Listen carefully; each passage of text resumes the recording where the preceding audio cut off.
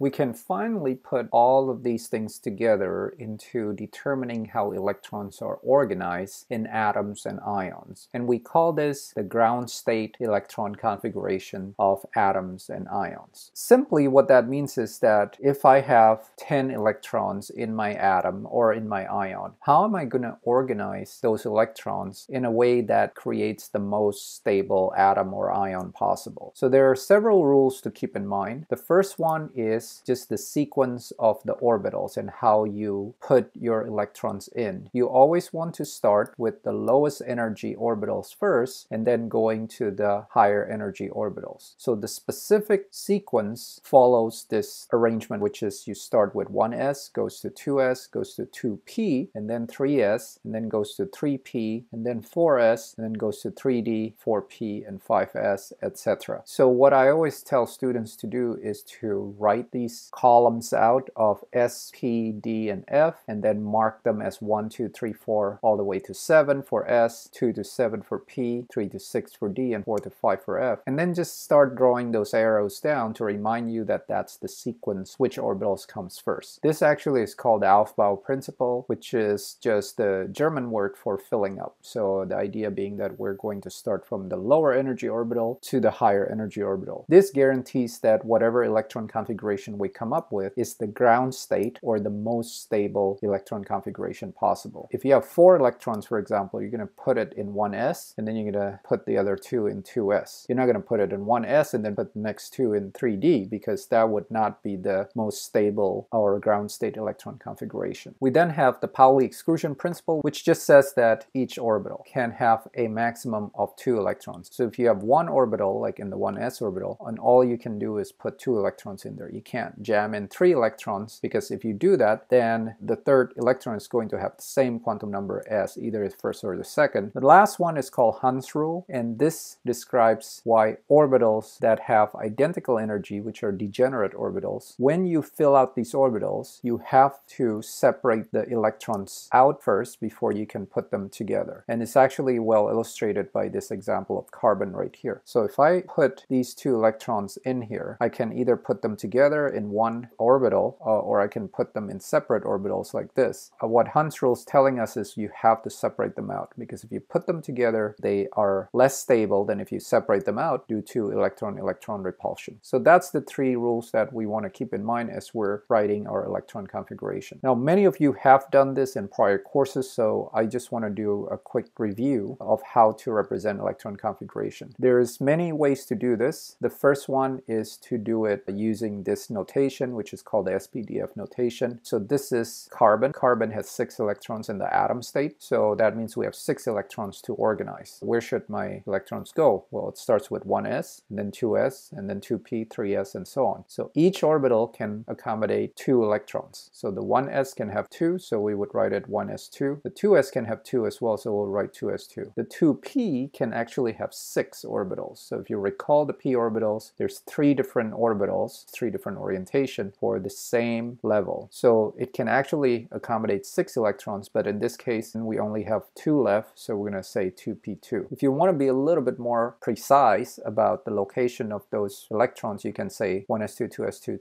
2px1, and 2py1. This highlights the importance that you're actually separating those electrons from each other. The orbital diagram is a third way of doing this, which is when you draw these boxes with arrows that are pointing up and down. The arrows pointing up and down represents the actual electron. We either upspin or downspin. 1s orbital can have 2, 2s orbital can have 2, and then the 2p orbitals can have 6. So there's 3 different orbitals in here. That's why there's 3 different boxes. And then the first 2 orbitals right now are filled with 1 electron each, and the third orbital is empty. There's also a fourth way to write this electron configuration, which is for larger elements. You can use something called a noble gas shortcut. In this particular example, if I have magnesium is 12 electrons, so I would go 1s2, 2s2, 2p6, and then 3s2. But really that first 3 orbitals, 1s2, 2s2, 2p6, is the same as the electron configuration of neon. So what I can do is just say neon and then 3s2. So you would write it like this, okay? So that's just what we call a noble gas shortcut. So that's the fourth way you can represent electron configuration. There's one exception that I want to note here about the transition metals. One of the issues with the transition metals, which are elements in this group right here is that they all have their valence electrons in the d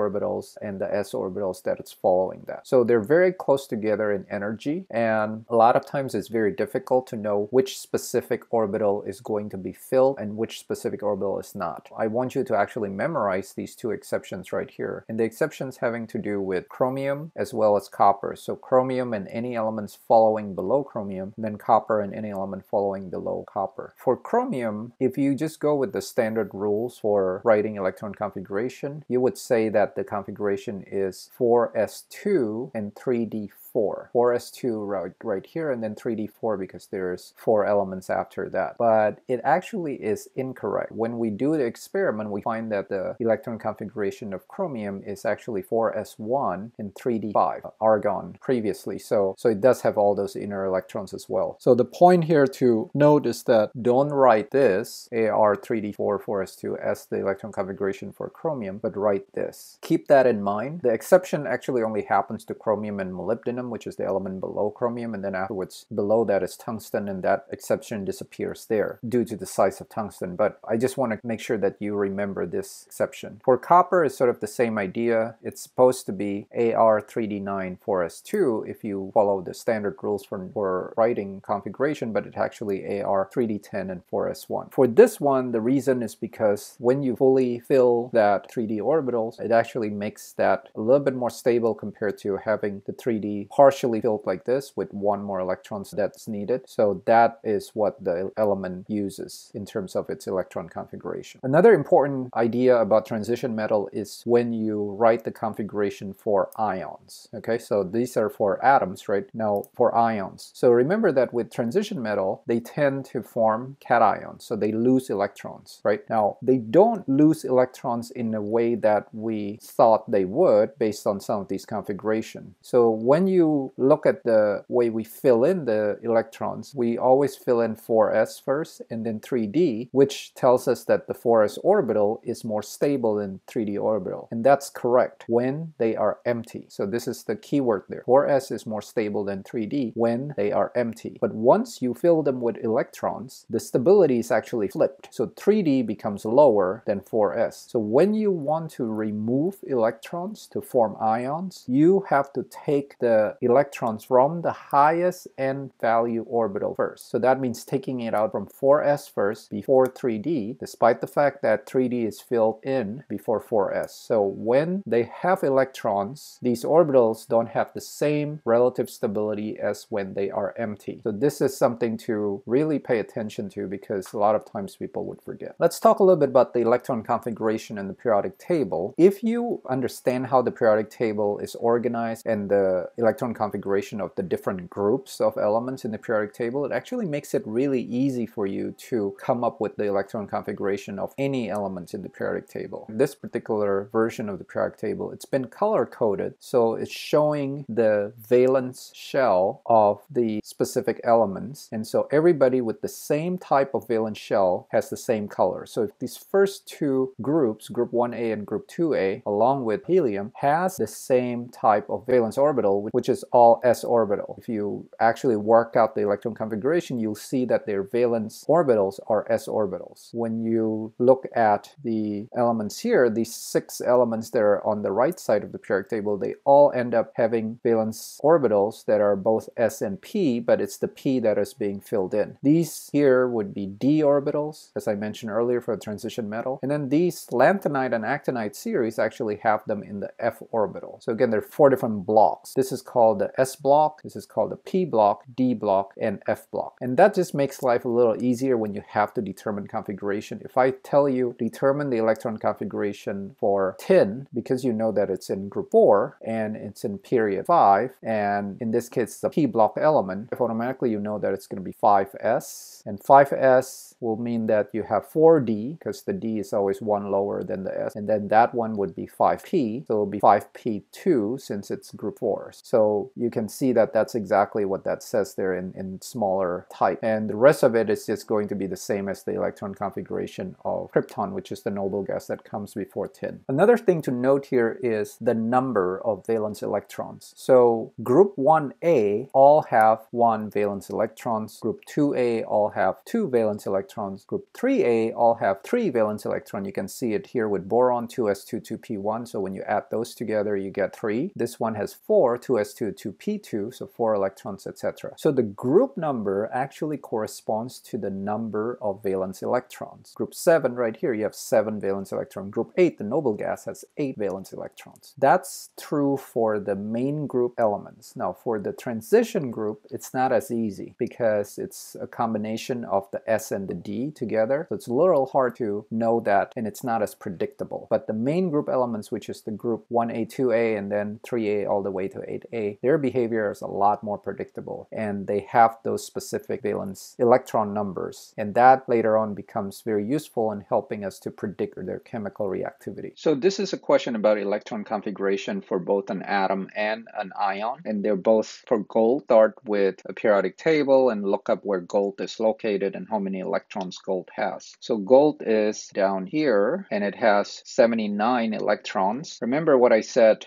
in lecture is that you want to narrow down and determine where the configuration should end. Gold is a D block element, so that tells us that the last orbital that you're going to fill is the D orbital. And then the next thing is we look at the period. The period here is period 6, and that means you're going to start with 6s, and the D orbital is always one number less, so it's going to be 5d. So gold is going to end in 5d, and it's just a matter of how many electrons we're going to have to count it. So here's the electron configuration starting from 1s and all the way to here where we have to go into the 6s. Don't forget that once we get into 6s, this lanthanum species right here then jumps to this series of 14 elements going with cerium and so on, and that actually is 4f14 before we go to the 5d. So if we just write it, we would count the D here. There is 9 elements, so that means 9 electrons to gold, right? So 5d9. Now here's where you want to remember that 6s2 and 5d9, that's an exception. Gold is right below copper, and so it's the exception that exists with copper, which means we have to rewrite it, and we can rewrite it as follows. This entire thing right here from 1s2 all the way to 5p6, that's just xenon, so we can just write it as xenon, and then